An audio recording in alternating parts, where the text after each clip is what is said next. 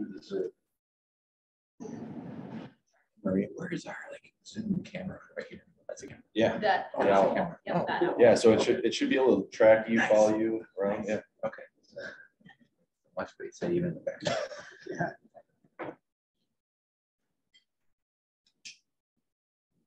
We're all good. I think so. Good. Can everyone hear us in the Zoom? Get thumbs up. Good. Well, welcome everybody. Thank you so much for coming. We have a great session today. We have a Zoom crowd and an in-person crowd, so we'll try to speak to both.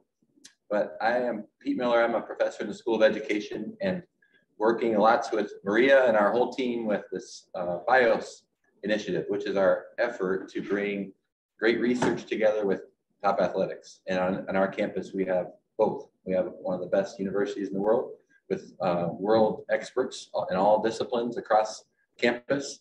And on this side, on the athletic side, we have just some amazing athletes, coaches, staff, and so many people. So we're trying to bring the two together in new and purposeful ways. And we've been doing that for about a year, a little over a year, and it's been a really great experience. So many of you have contributed in lots of great ways. And so today's session, we're super excited about. We've been looking forward to this for weeks and weeks. So we have two of the leading experts on, as we'll see, on meditation, mindfulness practice in the athletic setting. And we've heard from Chad in the past, Chad, about meditation as it relates to work with our teams here at UW-Madison. Chad's one kind of a path breaker, is that a word? Trailblazer in many ways with his work that we've heard about. We're so excited to have. And then with Dr. Drew Watson coming together and studying what they're doing in new and meaningful ways. So thank you both so much for being here today, and we're excited to learn from you. Sweet. Welcome.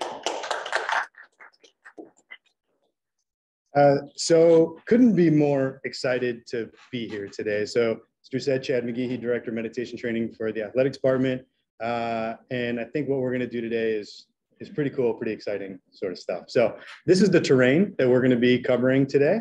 We'll kind of talk a little bit about some of the collaboration between a practitioner and researcher. What does that look like? And we'll spend most of our time talking about the findings from the research on the meditation training we've been doing here at Wisconsin Athletics.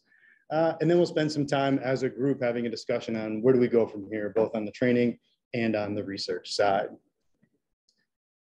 So as Pete mentioned, and a big shout out to Pete and Maria for organizing, facilitating, creating BIOS. It's pretty inspirational stuff. And I feel like what we're doing with this work and talking about today is 100% in line with bringing together research and athletics. So just a bit of background on me. So in this role that I have as Director of Meditation Training, it's really helpful to think of it, I think, as a hybrid role. So a big bulk of my time is spent on training. This is with teams, with athletes, individually, whole team sort of stuff. But then part of the role is also dedicated to research. So actively engaged and empirically understanding what we're learning as we investigate this sort of training. But I'm not a scientist. I've often thought that my job is to sit next to scientists and collaborate. So for 6 years, I was based at a group on campus here at UW called the Center for Healthy Minds, where we kind of did investigations in all sorts of practices in different environments, law enforcement, education, and athletics. And then when I joined the athletic department in this role, I really wanted to have research be a part of it, but I didn't know if that was just aspirational. Man, it'd be really great if we could do research in the work we're doing with meditation training in athletics. And I couldn't be happier, more excited, more proud that it is a reality, that we have evidence that we are able to publish on what we're doing in the work in athletics. Because, of course, part of what we're doing is we're trying to figure out what are the best ways to bring meditation training into these sorts of high performance environments.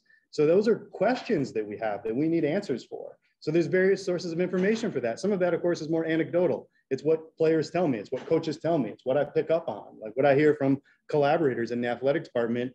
But we also need empirical evidence. And empirical evidence is not my expertise. That's not what I know how to do. So we need to collaborate. So in steps Drew and his lab to be able to collaborate to understand some of what we're understanding scientifically. Before I pass it to Drew, I got to give a shout out to Scott in the room today. Scott Anderson getting his PhD in Drew's lab, kind of foot in both worlds of athletics and research, and we would not be here today sharing what we're sharing if it weren't for Scott. So thank you, Scott. Yeah, so I'm Drew Watson. I'm one of the primary care sports medicine physicians, which means that I take care of athletes here at Wisconsin. I also do a lot of research, and specifically within the athletic department, this means I'm part of the Badger Athletic Performance Group, which is a handful of clinician scientists that are kind of trying to use research to drive clinical care, to drive research, to drive clinical care on a timeline that's much, much faster than what we can do in sort of traditional academic medicine. And I think what we'll talk about today is one of the better examples I have of that, of the way that some of the things we're doing in the athletic department lend themselves to evaluating their effects, and that lends itself to trying to disseminate it more widely for the betterment of larger and larger groups of athletes. So hopefully that rings true, but that's really how Chad and I got connected and continue to try and reinforce the things we're seeing.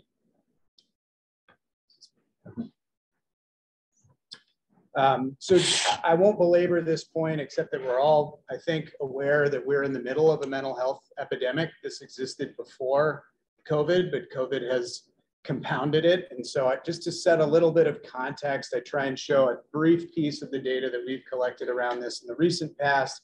We've been doing a lot of work and looking at how COVID-19 has impacted mental health among athletes. This is some of the things that we've done in younger adolescent athletes, just kind of highlighting the changes from before COVID to early COVID during the shutdown and cancellation of sports and school, and then what they look like coming back. And basically, we use this depression scale to try and quantify the degree of symptoms that athletes are having in terms of depression. And this, doesn't show up on the left there, is just sort of the historical level of symptoms. And I don't expect 2 to mean a lot. It's just intended to show that they went through the roof in early COVID-19, and that thankfully, as athletes are returning, we see that it comes down, but unfortunately not to where we were historically. So we're coming to terms with the fact that we're going to be seeing ripple effects in terms of mental health from a lot of what happened during COVID for years to come. Just to maybe make that a little more tangible, you could take the scale and turn it into clinical categories of depression. And for us as clinicians, we tend to look at moderate to severe levels of depression as those that require intervention and management. And if you look at the proportion of athletes, at least in Wisconsin, before COVID-19 that had that level of depression, it's about 5%. In early COVID, it was nearly 40%. So it had just really dramatically increased. Now, the athletes that had returned to sports in the spring of 21, it had dropped back down, but again, not back to nearly the level we'd seen historically. So just to drive home the fact that this is going to be an issue for years to come, particularly as these athletes age up into college and older. We've been collecting quality of life data, so a little bit of a different endpoint, but sort of in the same broad area of mental health. We've been collecting quality of life data among our UW athletes for years. We generally do this about twice a year for most groups. And so we were able to look at how this kind of trends before and then during early COVID. The particular scale we use is measures both physical and mental quality of life. So we treat those kind of separately. We had about 5,000 surveys that we looked at when we started analyzing this from nearly 2,000 total participants, about half of whom were women. So this is just showing like the average values of these things over time, looking kind of pre-COVID and then during COVID. And it's, I think, kind of clear what sort of happens here. But if you really bucket these things together and just average everything before COVID and everything after, interestingly, the physical quality of life seemed to improve a little bit during COVID-19. The mental side, though, got worse overall. And I think this just parallels broader society, right? Athletes aren't exempted from what's going on in the rest of the world.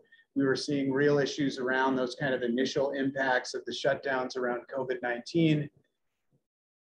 If we tease this out by different groups, so we can look at this relatively speaking between males and females, and what we found was that female athletes seem to be disproportionately impacted along this mental side of quality of life, to where male athletes didn't change a lot from pre to during COVID, but female athletes really seemed to do markedly worse during COVID.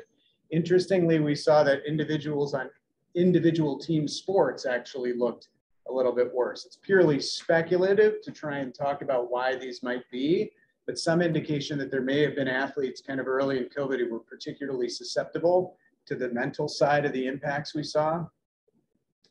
So that sort of is just background, right? What we really wanted to talk about was, broadly speaking, how mindfulness and meditation play a role in athlete lives. And obviously, Chad is the expert here, but in some ways to help ourselves feel more informed, Scott, who Chad pointed out earlier, and then Dr. Kristen Harold's daughter, both of whom are in my lab with me, we all sort of got together and reviewed what we could find about mindfulness in athletics. And I'll keep returning to this just to highlight different points. But one of the big take homes we had around this is that there does seem to be evidence that mindfulness improves a lot of psychosocial outcomes in athletes. And this is not specific to collegiate levels. This is not specific to any particular age group. Just broadly speaking, there seems to be evidence that mindfulness moves the needle on a fair number of these outcomes.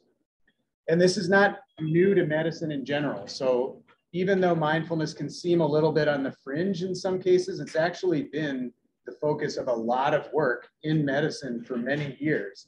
And there are large randomized controlled trials that have demonstrated its efficacy for a whole lot of different endpoints, not just anxiety and depression, but even things like injury risk in athletes, illness risk, even potentially affecting things like post-surgical pain. So we're really just sort of building off a really well-established evidence base. Yeah. Is this found just in athletes, or is this? No, this is everybody. Yeah, this is kind of all comers. So there are things that are done in athletes, like, can't remember if we included in here or not, but there's been work looking at how it can reduce the in-season injury risk in athletes. This is kind of broadly like all comers.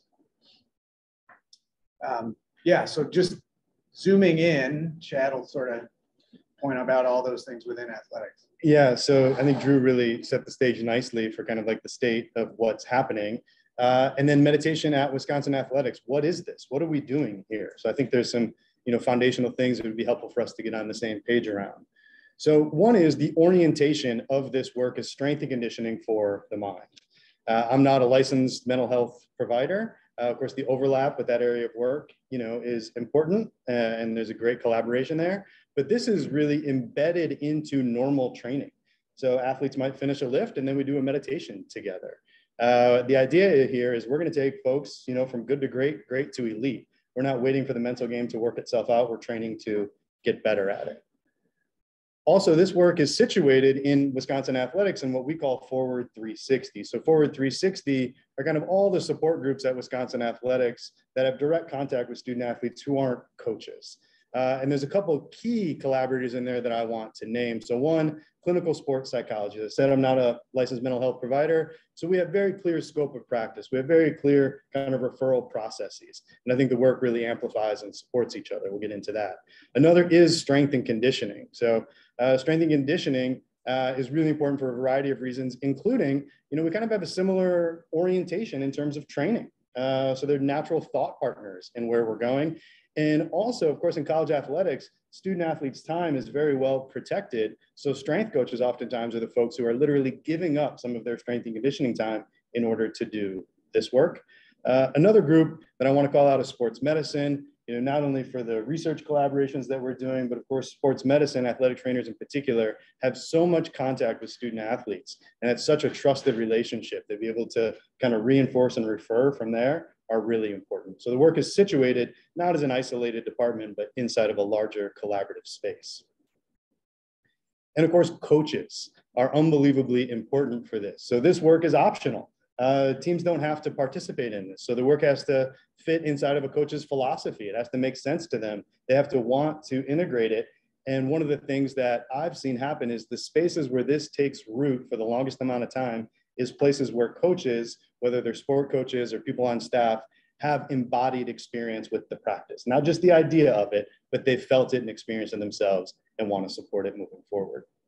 So this is kind of like the big picture of some of the things we're doing with meditation training.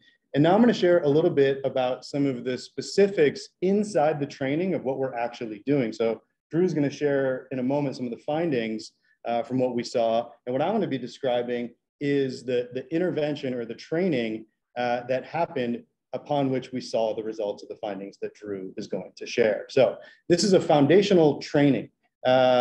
So in this training, it can look a variety of ways, but typically it's we're doing whole group trainings. So all the athletes are there. Oftentimes coaches are also present in that training. In about 30 minutes were the sessions. We had content that we covered together, and then they had access to resources that they could continue to practice in between sessions. So the main content, we started with training attention.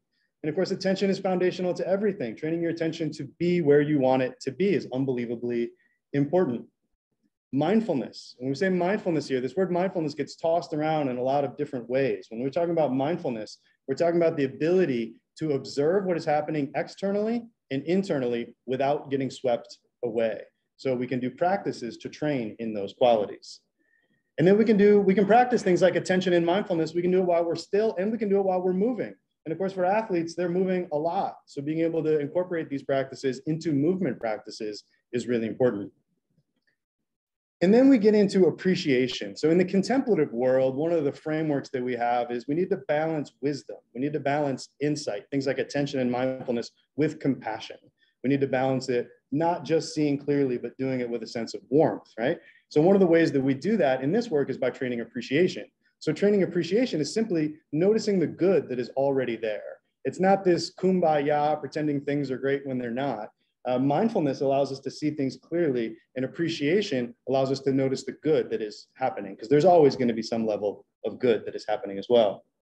And then in the fifth session, we get into what we might think of as insight. So the content here is the Yerkes-Dodson performance curve, which comes from kind of traditional psychological skills training. And it's basically a way to understand kind of how energy and arousal and performance are related.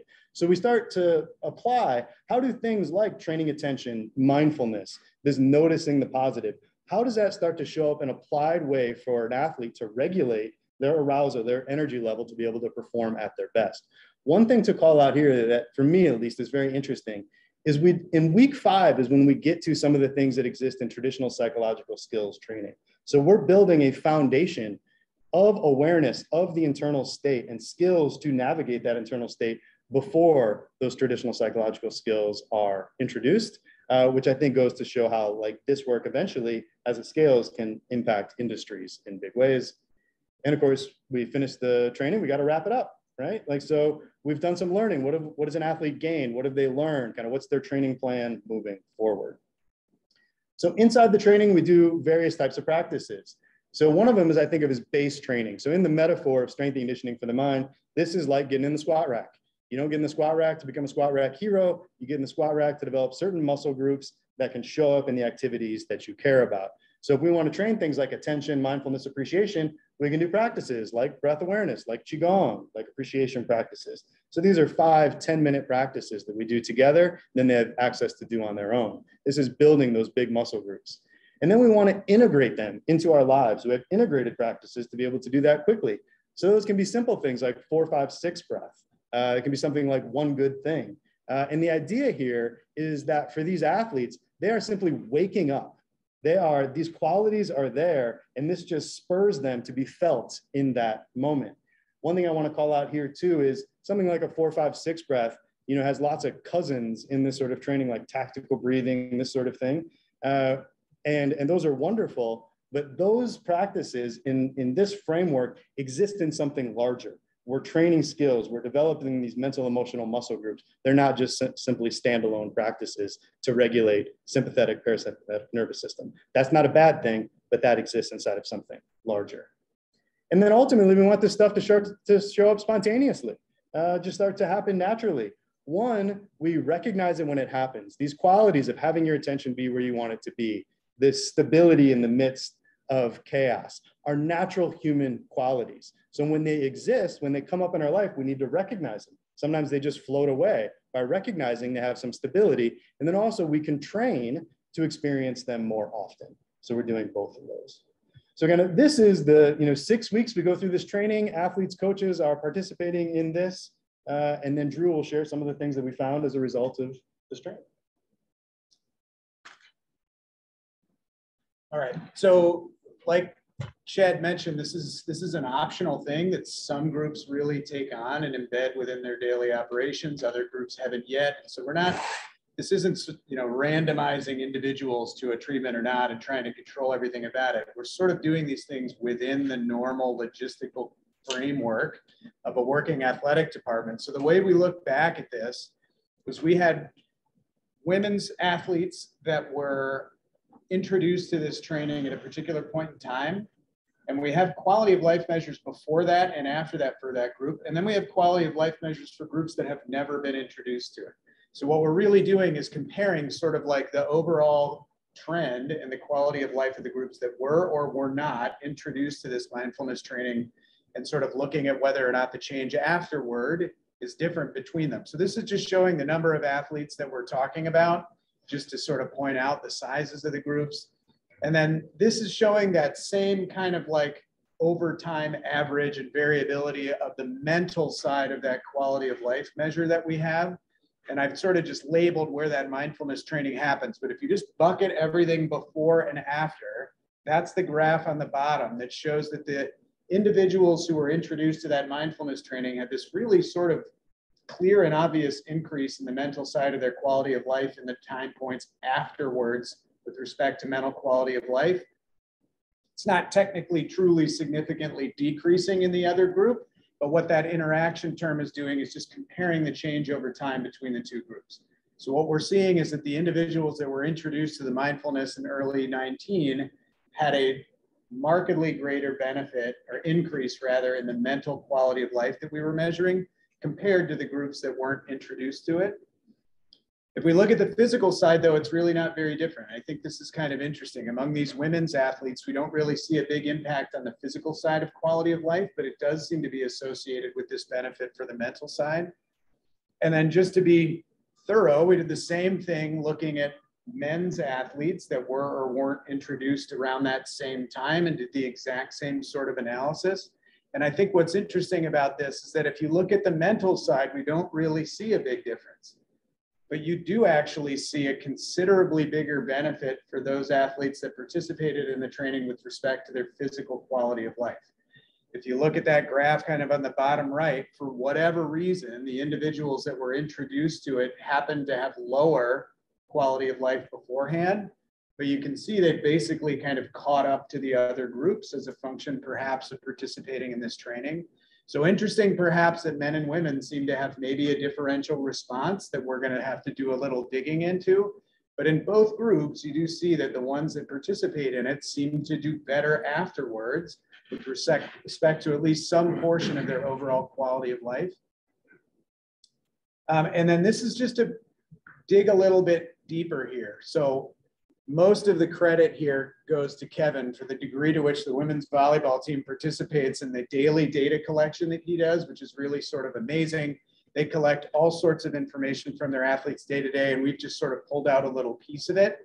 On the left there, we're just sort of showing the overall compliance of this group with the daily data collection that they do, and the number of people on the roster changes, but it's just to show that they are extremely compliant with this, which ends up meaning that a lot of the information we get from there is a really high fidelity and allows us to really pick up the sort of signals we're looking for. On the right there is just sort of looking over this particular academic year, how many of those volleyball athletes every day reported doing a mindfulness session, before they were reporting the information. And it's just sort of interesting, I think. It's sort of higher at different parts of the season. I've never mapped that onto their competition schedule or anything. But nonetheless, you see that the group is really good at providing data for us, but they're also increasingly more and more compliant and participating in mindfulness sessions largely on their own. And so what we can do with that is compare the well-being that they report on the days where they did or did not participate in a mindfulness session. So this could be part of a group, it could be individually, it could be interacting directly with Chad. We didn't differentiate those. But if you just look at their well-being on days where they did or didn't report performing a mindfulness session, it's a little sort of fuzzy up here, but basically it's showing that on the days where they report having participated in mindfulness, their mood is better, their muscle readiness is better, their total energy level is better, and then their overall readiness to train score is better. And what I think is interesting about this is if you do a little bit of statistical hand waving here and you look at the ratings they give relative to the number of individuals on the team. So if we look at like the whole team average for some of these measures and how many of them did a mindfulness training that day, there seems to be a dose response. So the more sessions that they report doing, the better the overall mood is, the better the overall readiness to train score is. So maybe a little bit of suggestion that it's actually impacting some of these well-being measures, and that there's even an aggregate effect where the more of them that do them, the better off the team looks as a whole. So I'll sort of leave that piece and then try and transition into some preliminary things that we've been doing around injuries. And I think the broader framing I try and put around this is that for me, clinically as well as within research, and I'm not alone, we're really starting to recognize that injuries aren't just physical issues, that they affect the entire athlete, and that there are a lot of knock-on effects of injuries outside of the joint or the tendon or the muscle that's impacted. And so we're paying more and more attention to how this influences athletes as a whole, and thinking more and more about ways we can address some of these non-physical, if you will, consequences of being an injured athlete.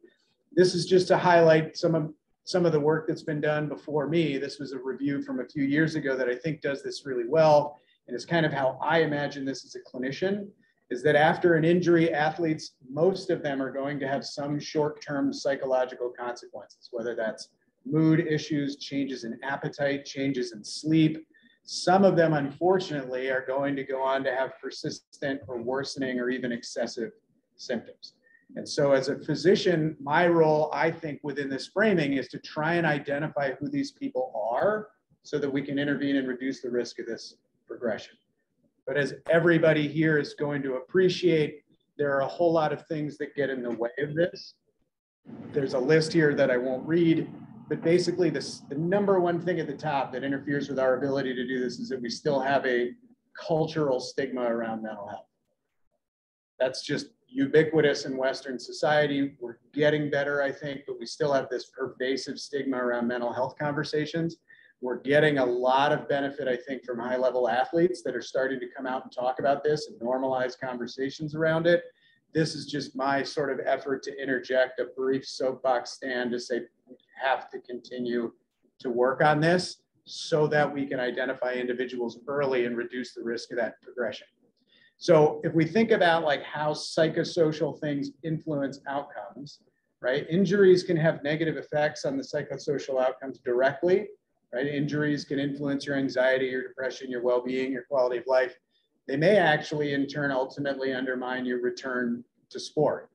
So this is just sort of couching this in existing data that's been going on within sports medicine for a while, recognizing that if there is an area where this has had a lot of attention, it's around ACL injuries. I think these are common enough that all of us have interacted with one of these in our lives, if not had one. And this is just to point out that when you look at the people who suffer ACL injuries and have them reconstructed, there is a large portion of them that never get back to playing sports, and some that do never get back to the level that they were at. Something on the order of about 40% of athletes don't get back after an ACL injury, and the overwhelming majority will tell you that the reason is fear of re-injury. They distinguish lack of confidence. For me, those are the same thing. Something like 90% of people who don't get back to sports because of psychological reasons, it's a function of fear of re-injury. So we frame this around this fear avoidance model, and I won't belabor this except to say that it's starting to become clear, I think, to us in medicine that injured people can deal with their injury without much fear of re-injury, without much anxiety around it, fully confront their rehab, fully return to sport without too much difficulty. But there are other individuals who will develop significant fear of re-injury and catastrophize over pain. This will interfere with their rehab. This will undermine their ability to be active, results in disuse, depression, and sort of feeds on itself. ACLs we think of this way, that what really the issue is that if you are an injured athlete with an ACL, it isn't just about your knee.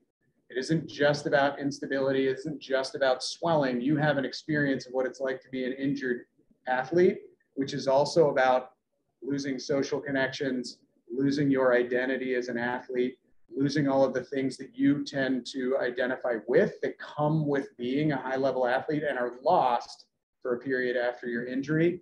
And so again, there's some individuals that are going to manage that post-injury period without too much difficulty, fully engage in the rehab process, confront their return to activity, and end up back fine. and others are going to get caught in this sort of cycle of anxiety and fear of re-injury that ultimately undermines their ability to return. So we're more and more trying to think about how can we go after that as a target. So not just let's work on landing mechanics, let's work on your knee strength. What can we do to address all of the things that we think interfere with your ability to return to sports that aren't your knee? And so just circling back to this review that we did, one of the other outcomes of this is that there is some emerging evidence that mindfulness training can reduce the risk of in-season injury. So what we've done is sort of a preliminary look at this, again, recognizing that the women's volleyball team is tremendous at generating information that we can actually analyze. We were able to look at some of those same like well-being and mindfulness reporting measures, as well as the injuries that we saw within that group over the course of 2021. And so just to show it again in a different way, on the left is the number of reported mindfulness sessions that they said they did day to day within the team. And on the right is the number of injuries that we had reported for that same group through the same time frame.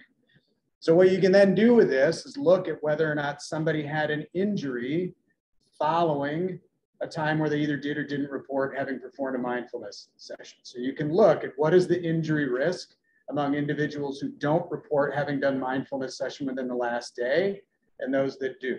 This is a very sort of like preliminary exploration to try and see if there's any kind of signal within this.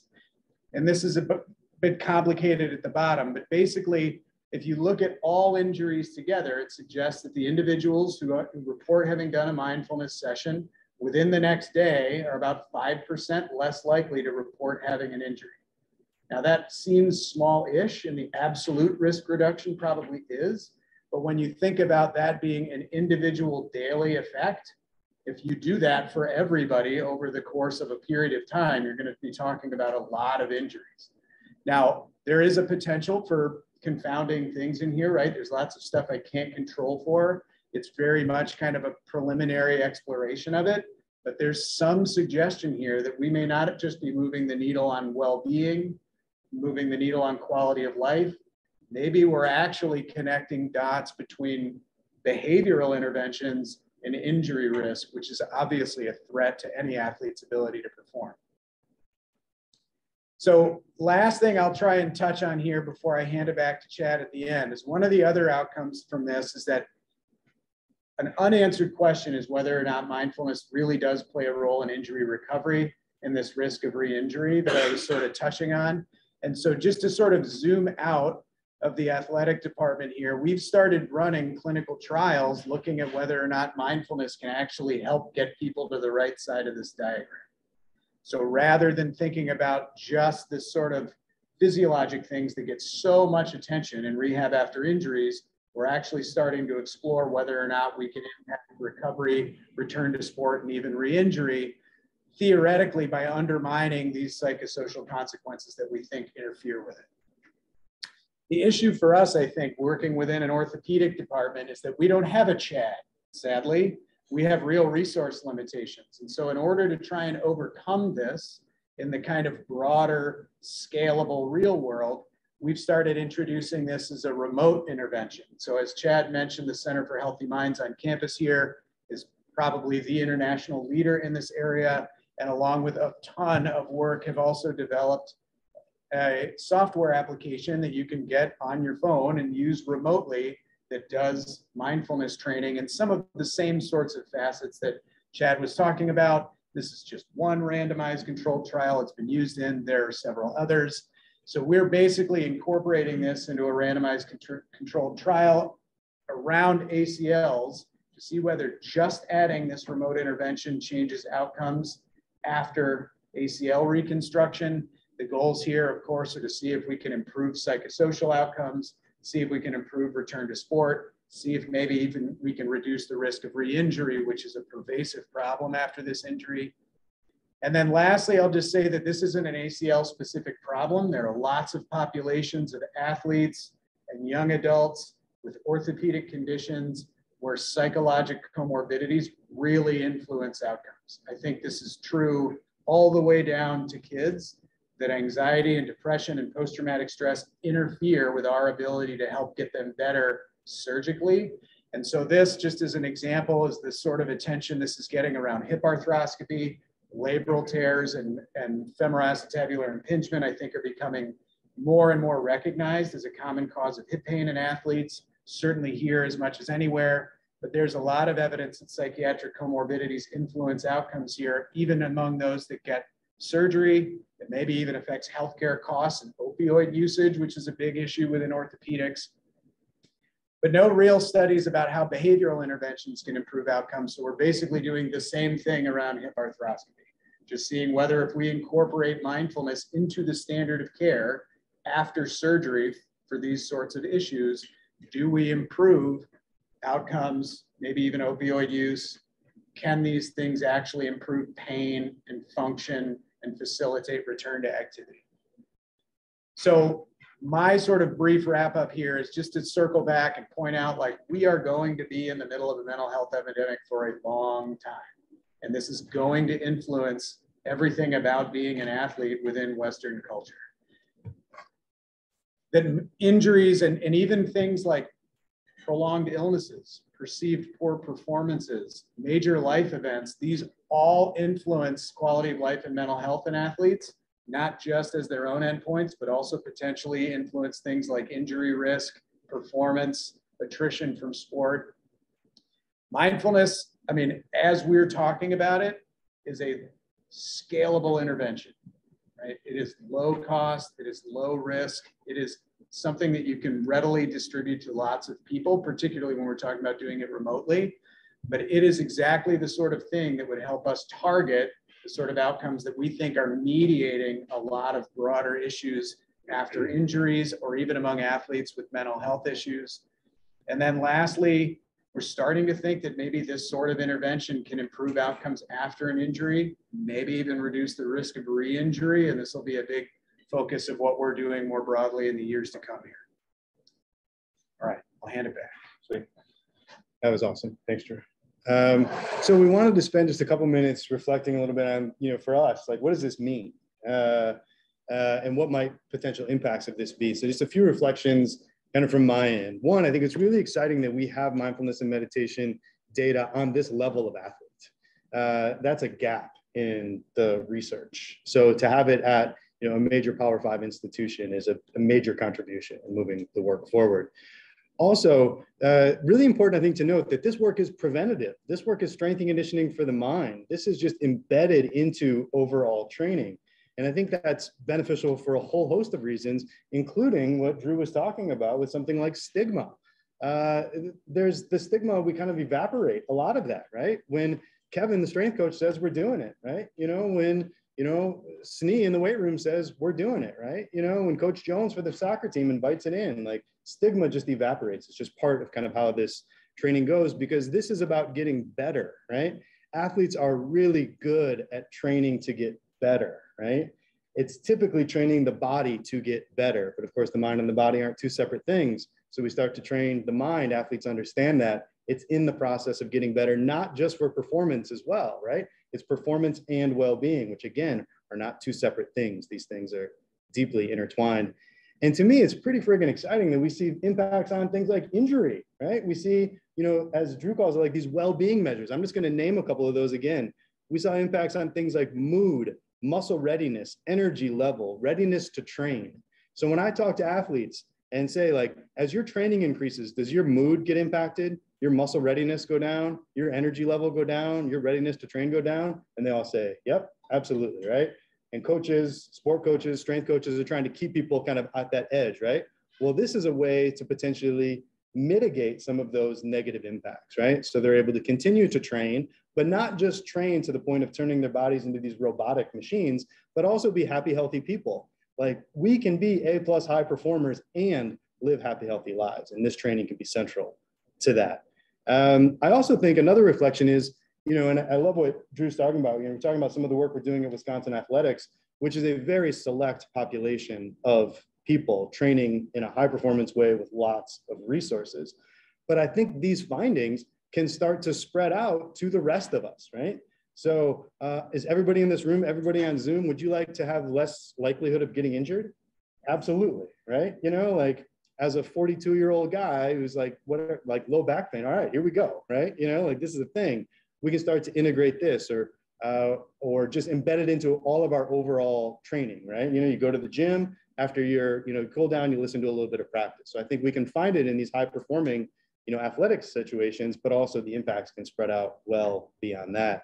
And then it becomes, I think, a really, from my perspective in particular, like this amazing self-benefiting cycle between research and athletics. Like we know from all sorts of other intervention research outside of, you know, mindfulness and meditation, that there's a 17-year gap from intervention to impact in the field. So it gets published in scientific journals. All these, you know, PhDs read it, talk to each other at conferences, and then it doesn't hit the field for 17 years. Well, we can speed that process up. We can go from the findings are being published to this impacts training this afternoon. So we can speed that process up to impact things. And then of course, it, like from my perspective too, this raises a ton of questions that are going to inform an ongoing field of study. So that when we look back, you know, we look back on a presentation like today and we say, man, we were just getting started. And we ask a whole bunch of questions that continue to, you know, amplify and our understanding of what, you know, this work can be like moving forward. Those are a couple of my reflections kind of when I think about like where we're going next, both on like the training and the research side. Drew, anything you want to?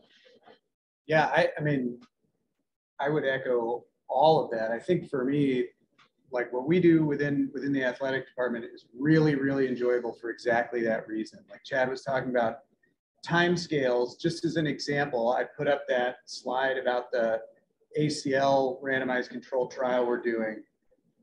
That's in a community population with all of the sort of, you know, logistical hurdles to overcome that you have when you're doing clinical academic trials. I had the first conversation with my co-PI, my orthopedic surgeon friend, about doing this 5 years ago.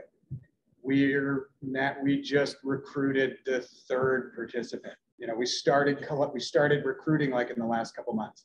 It takes so long to get all of the things in place in order to do that sort of research and generate the funding to do it clinically. On the other hand, the sort of self-fulfilling cycle that we were talking about within athletics shortcuts all of that, right?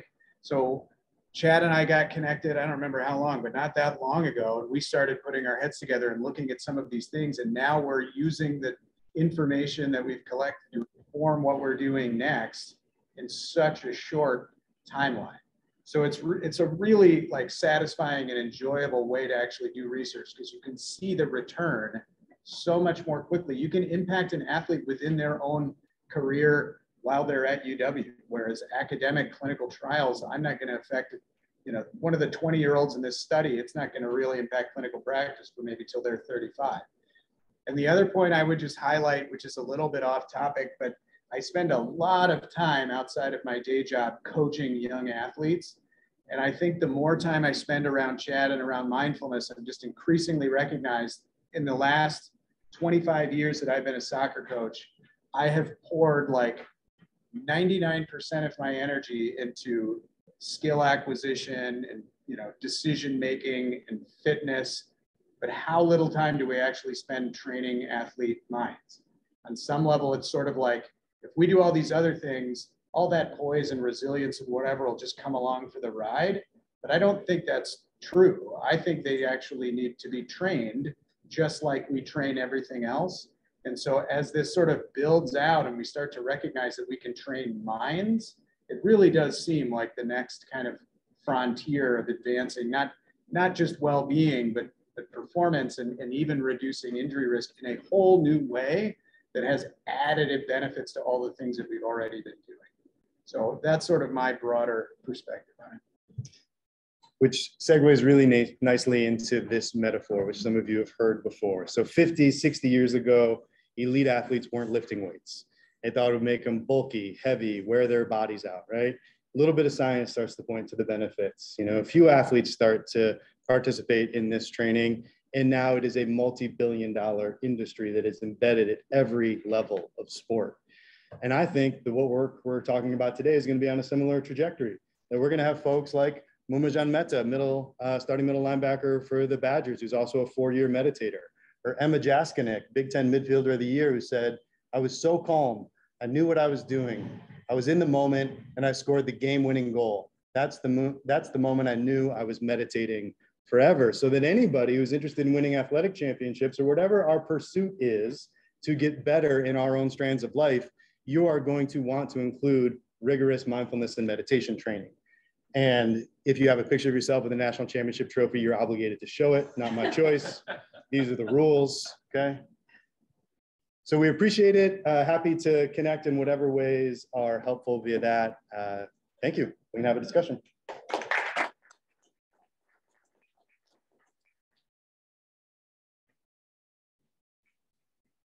have a question from the chat.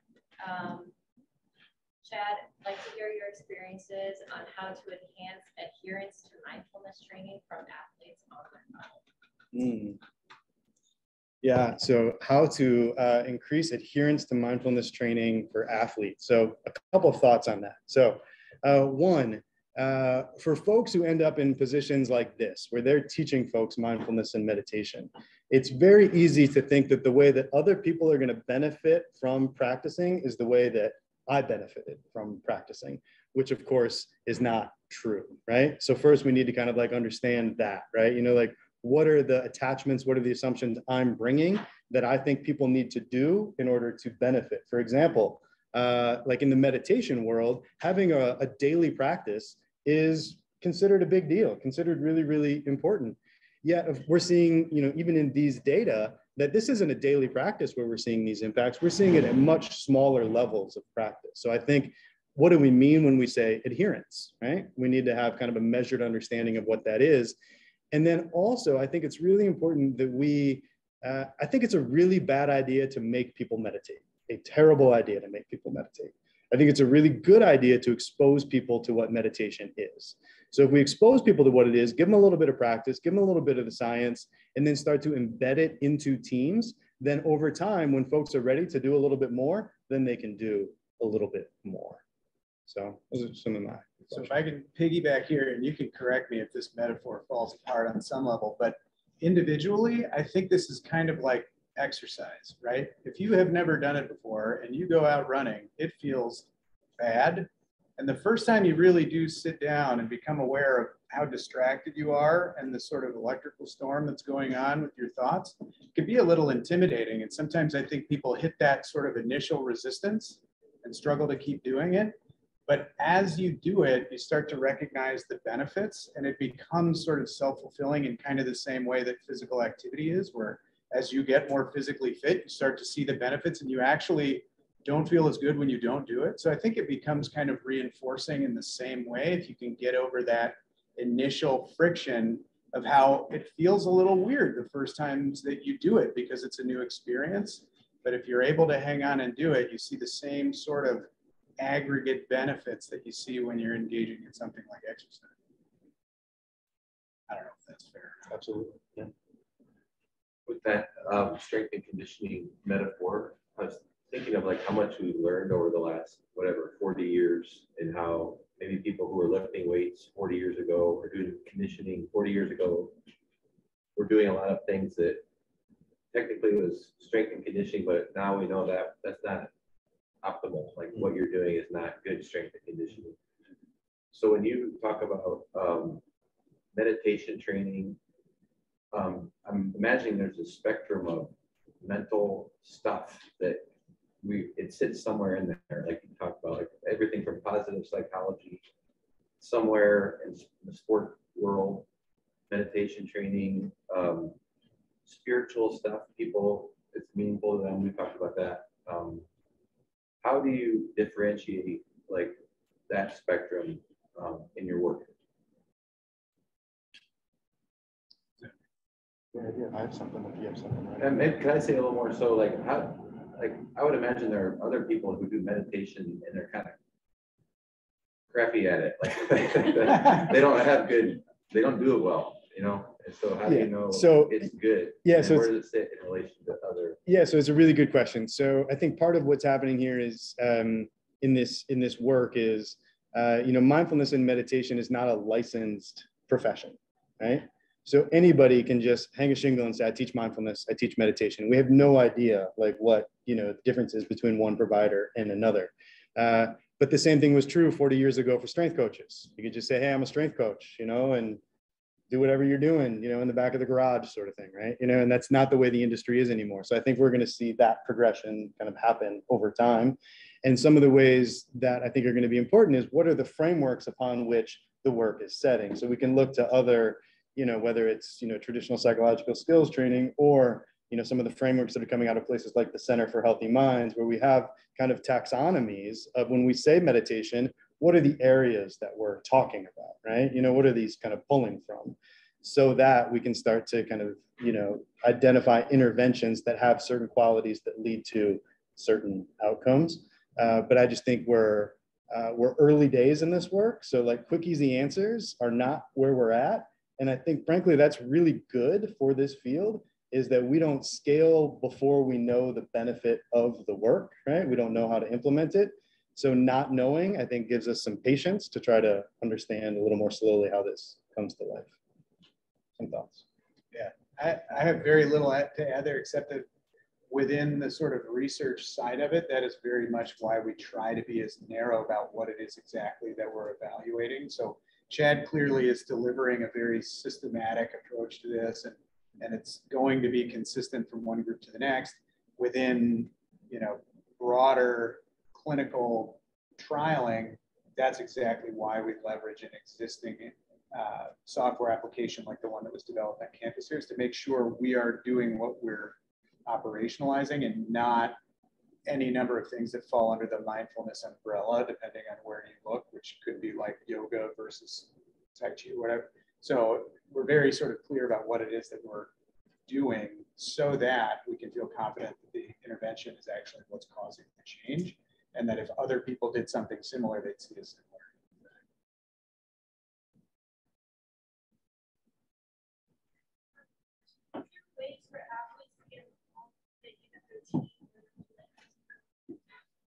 Yeah, great question. So the question was the way for kind of athletes specifically at UW to get involved. Yeah, let me know.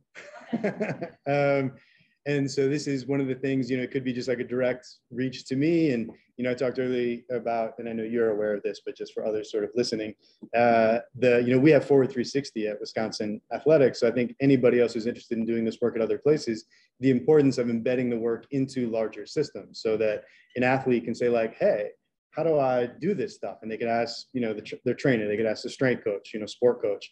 And those are all easy ways to say like, yep, I can connect you with this chat guy. Yep, absolutely.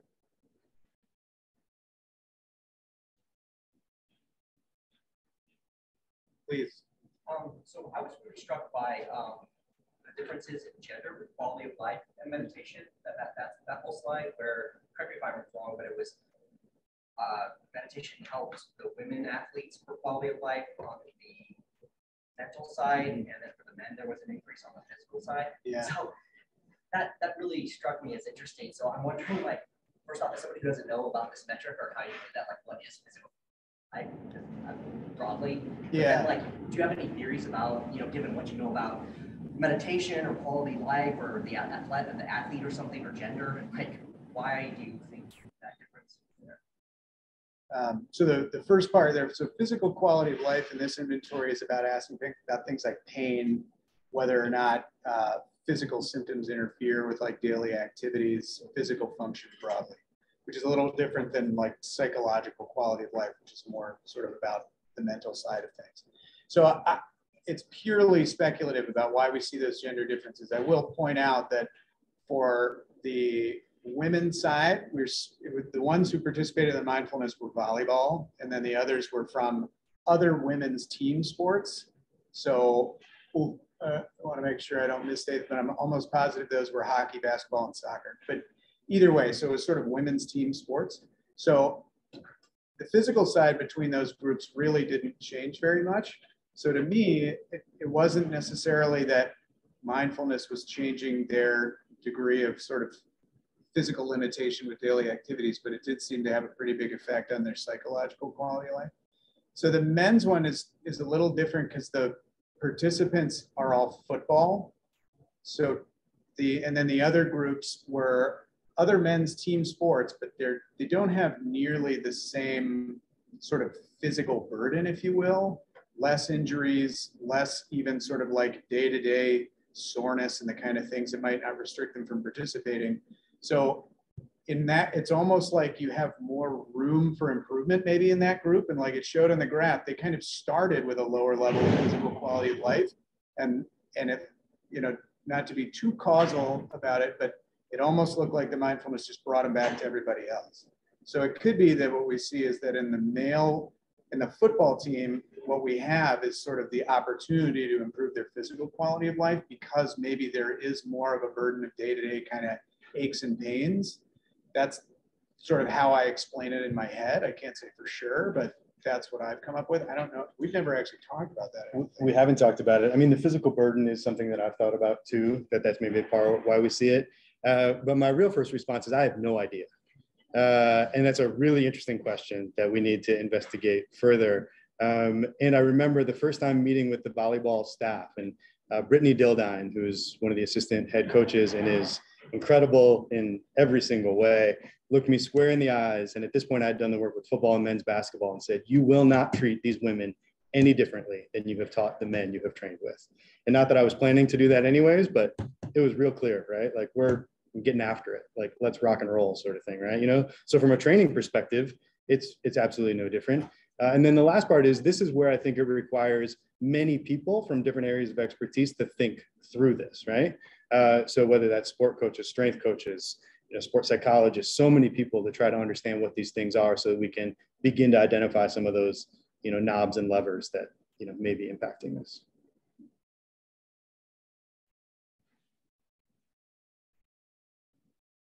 Thank you both so much. Really fascinating stuff. We'll look forward to following you along.